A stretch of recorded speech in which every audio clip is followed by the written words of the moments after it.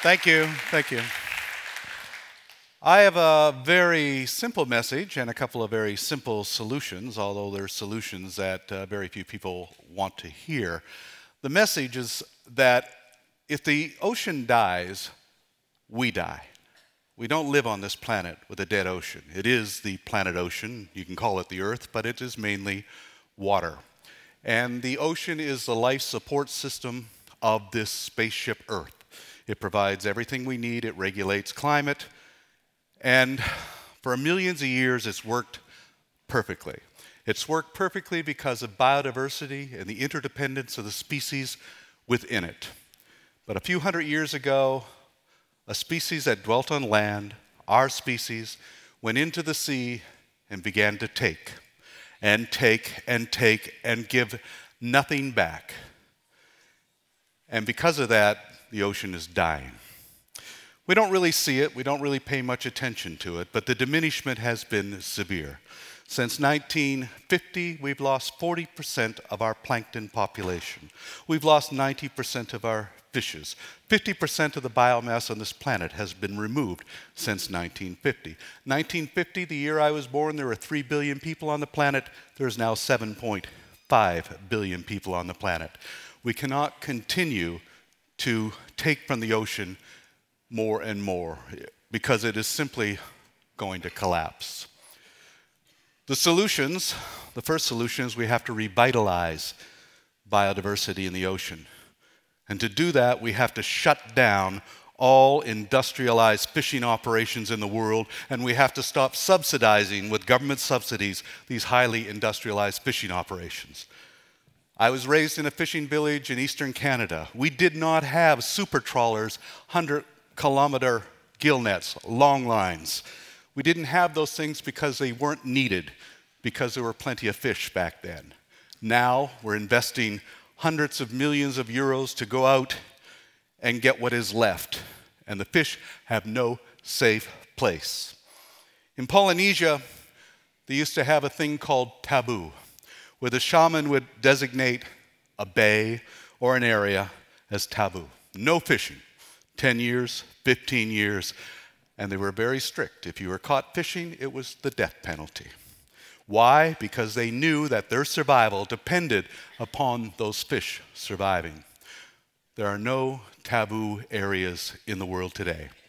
In fact, Rayathon sells a fish finder, and their motto is, the fish can run, but they can't hide. There is simply no safe place. And in fact, we have marine sanctuaries around the world. We've been working in the Galapagos and Cocos Island off Costa Rica to protect those marine sanctuaries. And what marine sanctuaries have become is simply a magnet for illegal fishing, because the fishermen know that they can find what they want there, and there's very, very little enforcement because there's a lack of economic and political will to enforce international conservation law. For 10 years, toothfish poachers operated with impunity in the Southern Ocean, and nobody did anything about it. In the waters off of the Kerguelens, in the waters off of Antarctica. This last year, we sent 2 boats down there, and we chased them out of the area. We chased one of them, the Thunder, for 110 days from the Southern Ocean until it ran out of fuel off of Sao Tome, and then its captain scuttled the vessel right in front of us and sent this multi-million-dollar vessel to the bottom to destroy the evidence. But we were able to board it and get the evidence, and this week the officers of the Thunder are on trial in Sao Tome, and my officers are testifying against them. We have the laws to protect our oceans, but we simply don't have the government will or to go out and enforce those laws. And a lot of times people are just paid off to get whatever they want. Why do we have pirates in Somalia? Because the real pirates went in there years ago and took everything. And I'm talking about the Asian and the European fishing fleets. They took everything and drove these people into impoverishment and drove them into piracy. And we will have piracy in Mauritania and Senegal and these countries in a few years if we do the same thing to them. We have to shut down all of these industrialized fishing operations. We need taboo on this planet for the next 10, 20, 30, maybe even 40 years. The ocean has to be revitalized. Why has plankton populations plummeted? And why have we lost 40%? Simple, we killed the whales. 300,000 blue whales alone were exterminated in the 20th century, and that's just one species. Now consider the blue whale. One blue whale every day drops 3 tons of manure into the sea. That's a lot of crap, but it's very much full of nitrogen and iron, and it feeds the plankton. The whales are the farmers of the sea. They provide the nutrients for the plankton, and the plankton is the foundation of life in the ocean. So we need to bring back the whales. That means Japan, Iceland, Norway, Denmark have to stop killing whales. We have to protect them. The more whales, the more plankton. We need to stop killing marine mammals and seabirds. Fishermen have this idea that the seals are eating their fish, our fish. It's not our fish, it's their fish. And for millions of years, they got along just fine. When Jacques Cartier went from Saint-Malo in 1532 to sail to Canada, there was no shortage of fish, and he described it in his logbooks. But there were 45 million seals in the North Atlantic. With that incredible amount of seals, not to mention the fact the Atlantic gray whale, which is now extinct, the sea mink, which is now extinct, the giant auk, which is now extinct, they were there too. And yet there was no shortage of fish, because you need a healthy marine mammal population, a healthy seabird population to have a healthy fish population, because of that interdependence of species, because seals target one species which target another species. If you cut down seal populations, you increase capelin, herring, and mackerel populations, causing more predation on young cod, for example. We're taking so much fish out of the ocean, and it's not just for our use. 40% of all of the fish that we take out of the ocean, we do not even eat. We feed it to pigs and chickens and domestic salmon and house cats. We've now created a world where your domestic house cats are eating more fish than all of the seals in the sea, and yet we blame the seals for eating the fish. Chickens on factory farms in Europe alone are eating more fish than all the world's albatross and puffins. This is outrageous. It's ecological insanity.